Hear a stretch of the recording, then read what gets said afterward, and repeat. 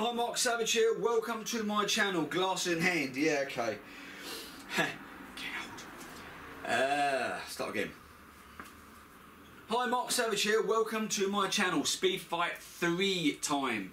You meet me halfway through this because I've done the basics before. Get the seat bucket out. Remember that on the Speedfight 3 it's got a little cigarette attachment or power adapter now.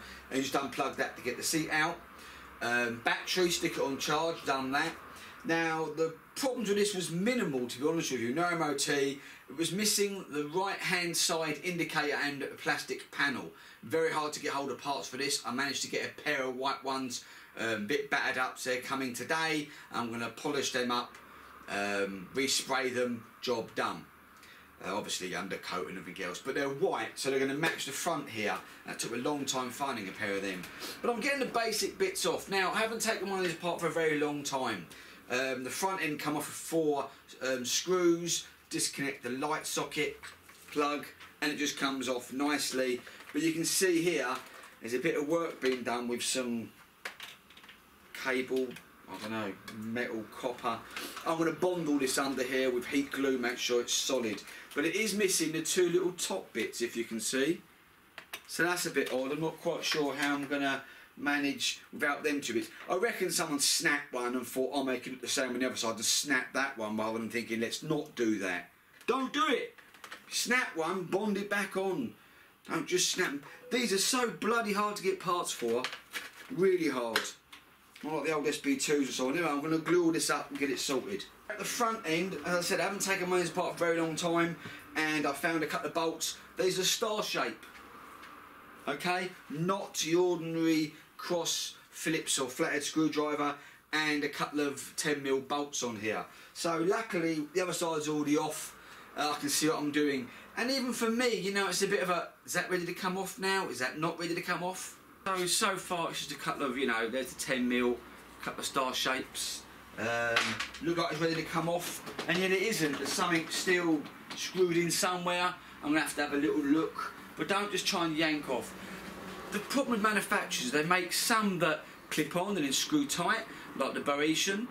Even my big Triumph, the same sort of thing. And other ones just bolt and then fall off once you take 2 bolts or 3 bolts or 4 bolts off. So we've got to figure out what this is. Tyres are good tread on here. It does start, which is lovely to see. Revs up, new plug.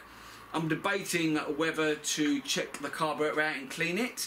And I'm also debating to take the Variator cover off and look at the rollers. But what I'm going to do is fit it all up, test ride it. Ain't broke, don't fix it. Would I like to see? Well, I know, you know, from years' experience, I'll know when I jump on this. Got a nice sports exhaust on this one. Have a quick look around it now. Obviously the front end is off. However, the panels, that's one coming off. The rear panels don't look too bad. Looks like someone's bought some little blue bolts for the actual engine cover. So that means to me that someone's actually taking a bit of care of it, probably looked under there, who knows. Anyway, air filter, I'm going to check that out. Still the basics, you've still got your old plug at the front, but you've got CDI and all the other bits at the back, and the 2 fuses. Now, a lot of people ask about these clocks, some recently actually, and they say things like, my indicators don't work, or this has gone dead, and this is a whole unit. The whole unit, basically. If it goes wrong, you've got to replace it. That's annoying, but that's what they did. The indicator relays in there, everything's in there. So it's not good if they die. That is pretty much new. And look at that for a lovely tread on the tyre. And this has got a jack-up kit. That's nice. Tyre's good, brakes are good. See, yeah, someone's... Yeah, we're going to look at that. I don't mind wood screws if they're actually connecting to something rather than just poking through. But I've got to work out what we can do with connecting the top bit without these 2 here. Can't have it loose or just held in with 2 bolts. So we might have to work out something to screw through somewhere else to drill into it. I don't know yet. We're going to have a little look into this. But first impressions, it looks a bit of a mess. But it's a part, isn't it, you know? So it'd be nice when you come back and see that I've put the white panels on after spraying them, and hopefully it'll all look quite good. The indicators again are separate. You buy these separate. Yeah, don't come as a whole one. Yeah. So it's cost me up 60 odd quid, which to be honest with you is still good for these parts, unlike Speedfight 4, which I can't get anything for. Excuse the pun. Fork seals are good, brake pads are good. I can't see why this wouldn't pass an MOT, but I'm going to go right over it. I've done many MOT videos. Check out my channel for preparing your bike for an MOT. And even a seasoned person like me, your bike can still fail the MOT. I had a little Peugeot Zip, I think it was. Took that in for the MOT and it failed on the brake disc, had a slight wobble to it, and I only noticed it when I was hammering up there and I pulled the brake and it feels like you're doing this all the time when you're braking. Warp disc, failed the MOT. Silly things, you know, it's not just tyre depth, the tread. It can be how the tyre condition is, the valve stem, you know, little things like that can fail on. Okay, that's just rubbish. You know, I say to you guys, don't pull cables off, don't try and rip off panels and so on, but this was a mess. So you've got this bolt here, so you get the front off. You've got two underneath here that are star shape, and it sort of does this wiggle bit, you can't get it off, no way. So then while I'm here, I can see the indicator, I can see another bolt, so I've got to pull it out slightly, get this in here and undo it, and then go to the top bit and undo that. Eventually, that then drops down to then reveal another bloody screw here that connects it to there. So you know that you would have pulled that and snapped it, guarantee it, and then wonder why it's all loose. So, you know, that's mental. To have that there covering the screw that you can't really see, you know? And then you look down now and I can see it, but that was in the way to be able to pull it a tiny bit more so you could see it. Otherwise it's blocked in. Yeah, that's a bit shit.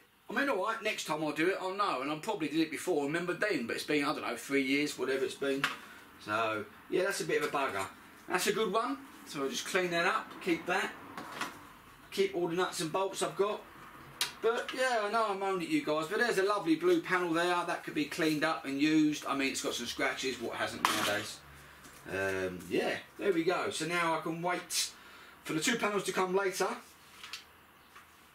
Meet up with me then. Which would be like now for you. I've got to wait. But I just wanted to see, get it off, get it ready, work out what I can do, glue them panels up, use these little clips if I can. You can get a little pack off eBay. Top tip of the day.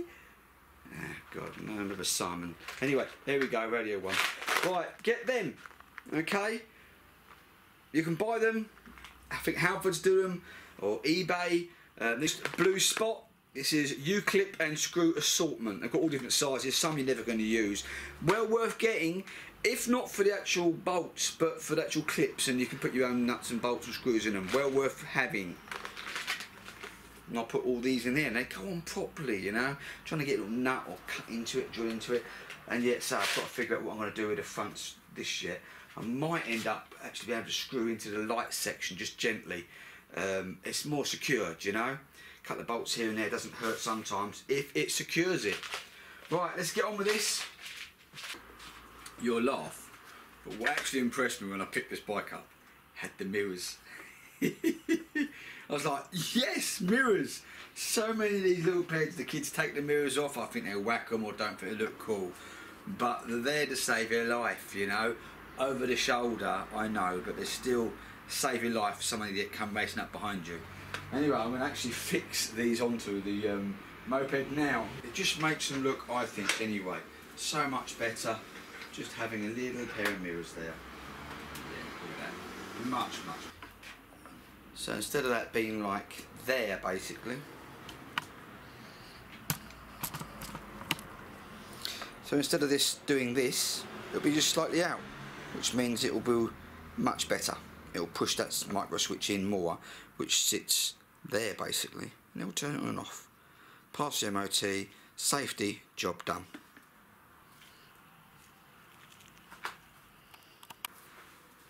And there we have it, nice now, on, off perfectly. I also ground a tiny little bit of the actual lever down as well, so now it pushes really well, works perfectly. Here's something for you. Dog owners, do you think dogs are just reincarnated pensioners? Because my dog whines unless I open the garage door about the 6 inches there, and then sits there just staring out all day. She'd sit there all day and see something, then she comes running along and looks up and down the fence, and then straight back in here again to the next thing she sees. They are, aren't they? Comments below. Panels came. Indicator looks a bit dirty, more second-hand than I wanted, but here are the panels. There's the first panel. Fuck off. Little shits. What a wanker. Noisy truck. Yeah. Stupid little 1.6 VXR. So, the panels came. First panel. And the second panel. And the indicator was a little bit more messy than I wanted. So, after peeling all the stickers off, quite good quality stickers, so they actually came off, petroling all the glue off, rubbing a little bit down on the bad bits, blowing over with primer, a couple of coats more on the rough bits, and then a white coat. What does it look like now? To be honest with you, I have to say quite good. It's not bad, is it, eh? Nice bit of shine to them as well. Haven't lacquered them. Just a nice couple of 4 coats on there of just the white. Very happy with them. They are going to go on. They are just still a little bit soft, which means that when I put my fingers and push on them, you see my fingerprint. If I blew them over a bit of lacquer now, that'd probably really harden well, but they will harden anyway. Actually, I don't know. Let's see if I've got any lacquer.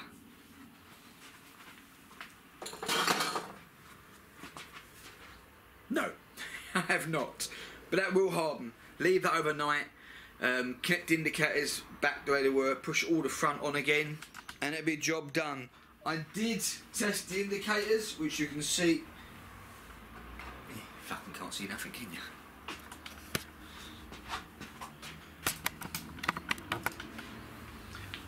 I did test the indicators.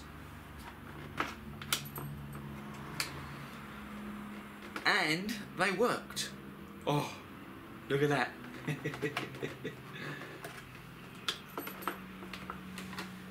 But I had to WD them, maintenance spray, push the wires around a little bit. I think they've been off some time actually. But this PED starts. Oh, you haven't heard it yet, have you? Let's get all the crap off of it.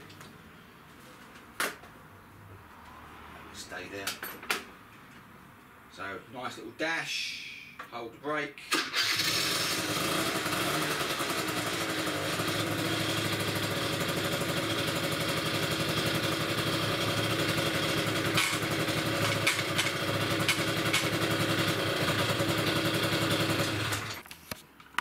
And even cleaned up the actual Variator a bit.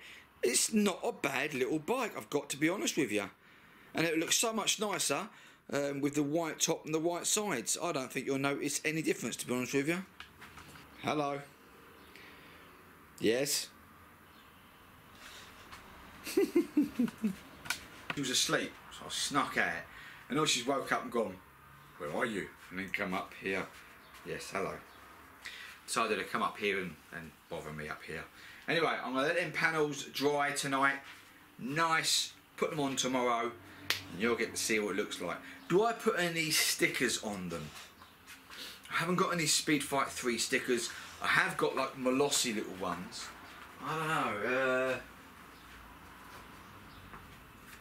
A little bit too plasticky and crappy. NGK. I might put them on the top tiny bit because that's what plug I put in there. So good old NGK. I think I'll give them a miss. And yeah, we'll have a good look round it tomorrow. I'll give you some specs, i.e. fuel tank, tyre sizes and all that sort of stuff. I haven't done that for a long while. Quite nice work on this little Speedfight 3, I suppose, because it actually ran in the first place. I've still got to tap and die the Speedfight 4. I'm not looking forward to that, to be honest with you. And the Harrier, the rollers are coming tomorrow, and that'll be up and running.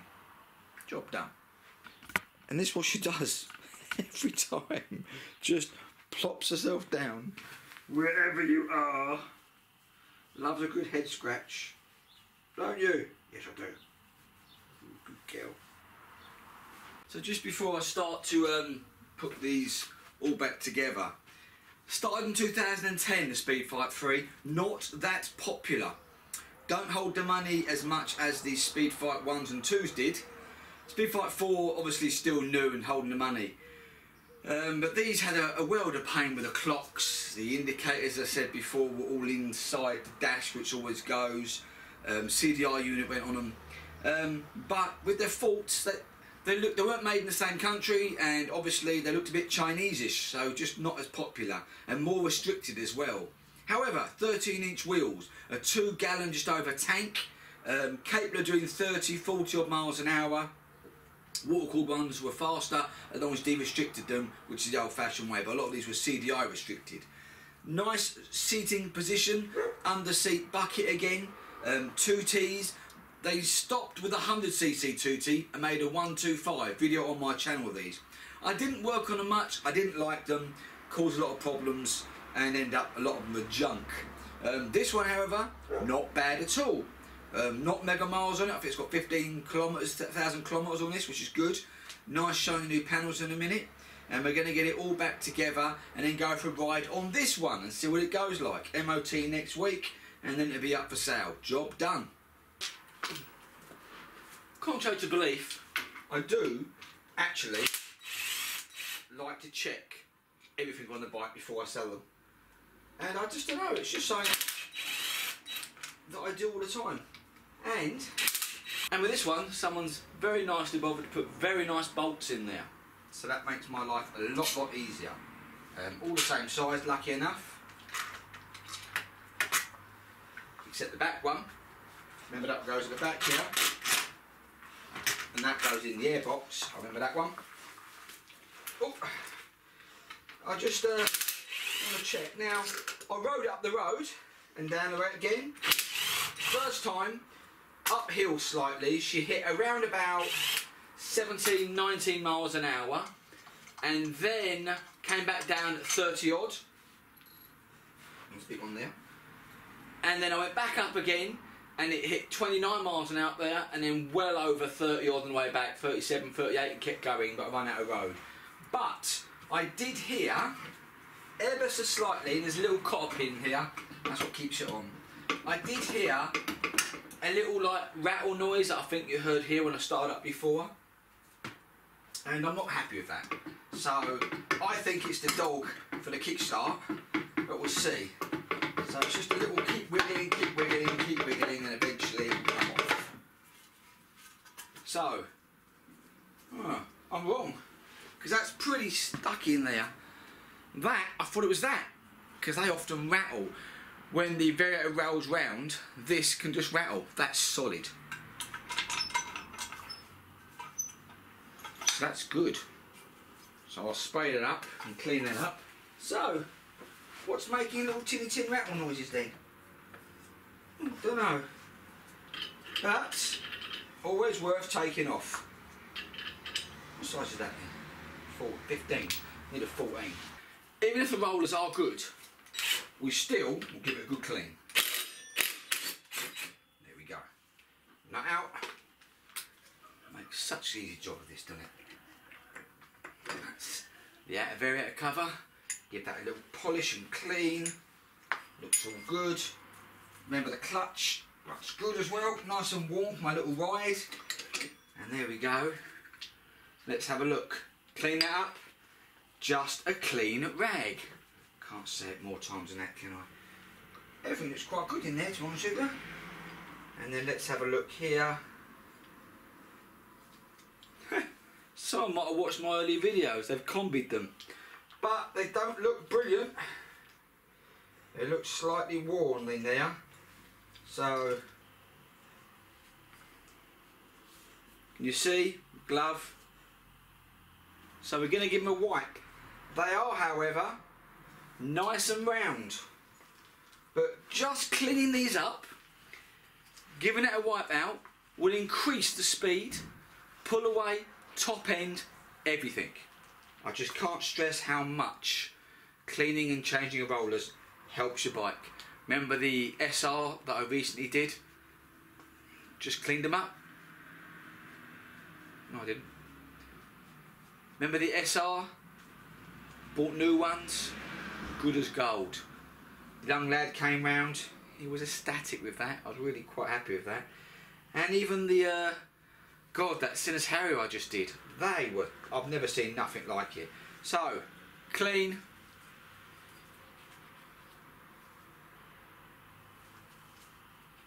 That stops them rolling. That means they'll go square. Wow, look at that.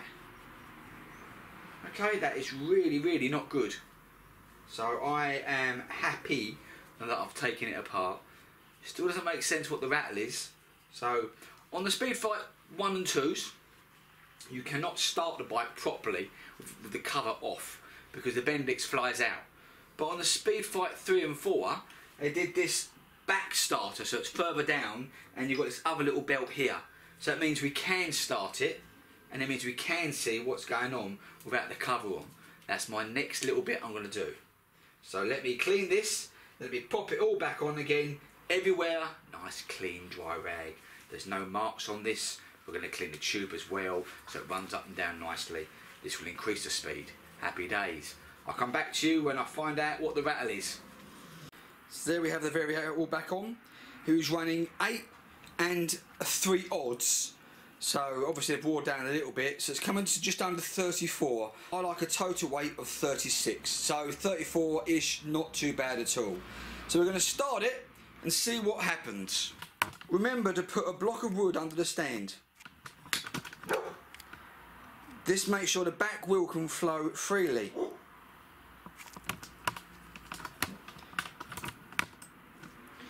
Give it a start.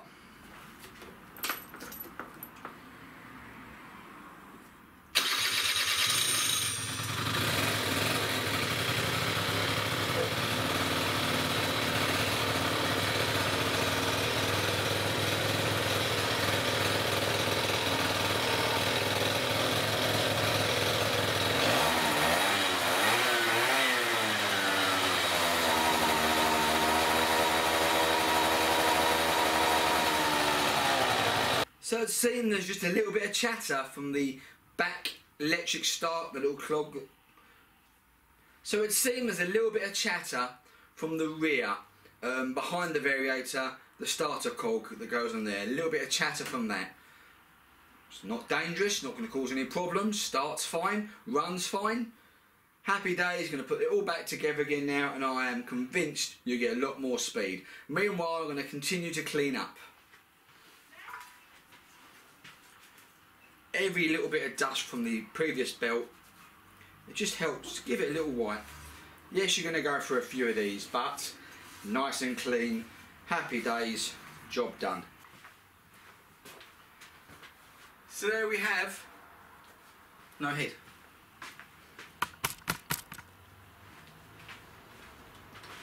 So there we have another completed little project. Didn't need an awful lot this one, if I'm honest with you, just the front end. Have a quick look around it and tell me what you think. But now it starts, it stops, it rides really well. Just been back up and down the road, what an improvement. 5 mile an hour extra, it's topped quickly 30 mile and up there, and I was doing nearly 40 downhill before I had to stop again. So I reckon somewhere downhill 45, be happy 40 mile an hour all round, which is great for a little 50cc. Happy days. And last one. You do have to wait for the system to go round on these ones, the clock up and down, lights go, then you can pull it back in and start the bike.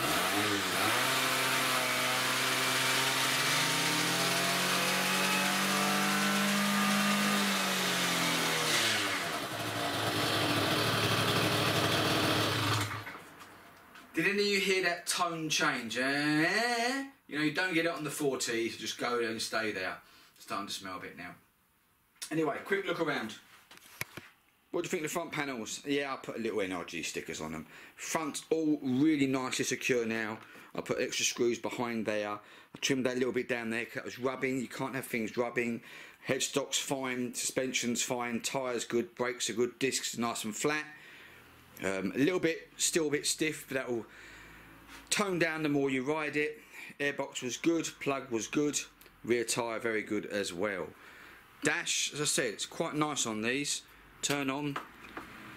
goes that way, does that, and then you can start it, which is really, really nice. Mirrors both on there. Simple, aren't they? Left, right, cancel, high beam, flash, horn, start. Nothing on that side. Petrol goes in here under the seat. Now these you just turn, push into lock or just turn the key. Okay, under the seat, 2T, that was missing, had one of them, lucky enough. 2T goes in there, battery there, 2 fuses there. Bucket does come out with these 4 here and just lifts straight out. Happy days. Locks again. Rear lights, nice and easy. LED, normal brake light. There's the reg. And there's a nice little jack up kit. Nice shock. Kickstart works. Centre stand's not bent round, which is always nice. One Speedfight 3. I've got to say, what do you reckon? They were obviously blue. That colour. What do you reckon? White with white? Should I have gone black? I don't think that looks odd. It's 10 years old. Gonna have a few marks on it. Very nice Techni gas exhaust, and that's pretty new, to be honest with you. So what else would I do? Yeah, okay. New set of rollers, 6 grams, 36 in total. That's all I do to this. I like a jack up kit, brings it just a little bit more higher. Bolts look quite nice. Brand new, roughly, well, nigh on new Techni gas exhaust on there. Bad points, little chip bits at the front. Panels aren't original, well, they're original Speedfight, but not original to this. So it's got pros and cons. I don't think anybody's going to notice them panels not being original. Colours, good tyres, brakes, years MOT. What could you want? Nice little bike. And I've stopped and started this an awful lot now. A little bit polishing and cleaning, job done. Right, thank you so much. Please like, share and subscribe. What's next? And you never know, I may have another guest appearance from somebody with hair. Who knows? Take care. I did offer you guys to come here, showcase your bike, and I got none. 0. A couple people say I live too far. Nothing. Not loved. Bye bye.